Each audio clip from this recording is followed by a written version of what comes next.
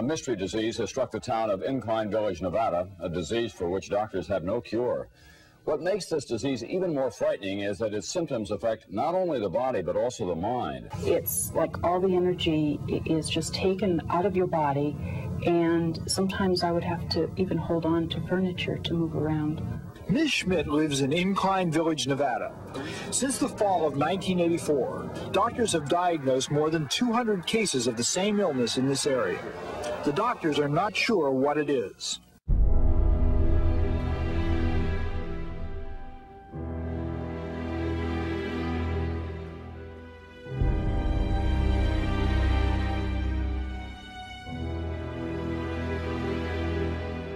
There are 4,000 papers on the biomedical aspects of this illness. They've not been read, they've not been addressed, they've not been evaluated by NICE or by government or by government advisors.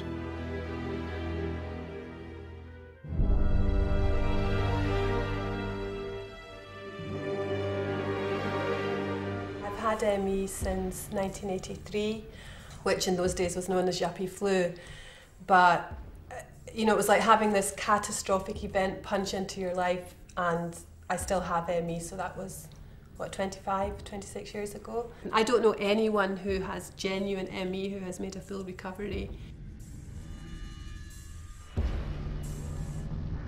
Our medical authorities have known about this for, what, like 20 years? And what have they achieved? There's no specific treatment for CFS or ME at the present time. Many of the patients are referred to psychiatrists because of a psychiatric type illness, and they are given CBT, cognitive behavioural therapy, that type of thing. And many of the patients feel that it makes them worse rather than feel better. The government is not interested in spending lots of money on people who are ill in a biomedical condition. You get smaller benefits if you are ill with a psychiatric illness. You could actually feel the power draining from you, so that you felt as if you were wearing, I suppose the best way to describe it is that you were wearing a pair of fisherman's wellies filled up with water, you know those big long wellies, right? And that, you know, some idiot was blowing your brain up with a pump. I mean, that's one of the big myths, that ME doesn't kill people. It does kill people. Often you didn't think you'd last the night. You would just think, I'm going to die during the night. You felt like your organs were going to pack in.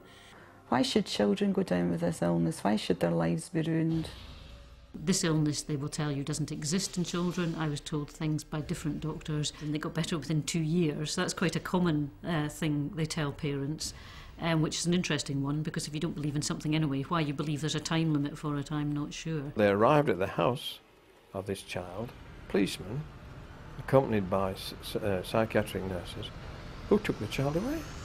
Or we just throw him into a swimming pool. And they did. And he sank to the bottom, and they had to fish him out before he drowned. You just cannot believe that this is happening. The major anger is the lack of belief. Don't pay attention to your own body. Don't pay attention to your own feelings. Don't pay attention to your own thoughts. A lot of doctors will say, oh, you're suffering with depression. Your normal reaction to that is, I can't do anything. I'm usually a very active, conscious, articulate, intelligent human being, and my life has been stopped. Would there have been any other progression than depression in those circumstances? But they confuse the two, so they look at depression as the cause rather than the symptom of the illness. In some cases, it drives people to suicide because the pain is unbearable and the hopelessness of the situation, faced with this pretense of knowledge. My experience, many of these people who commit suicide are not actually clinically depressed. It is just the culmination of so many frustrations with so many different aspects of the illness that they take their own life.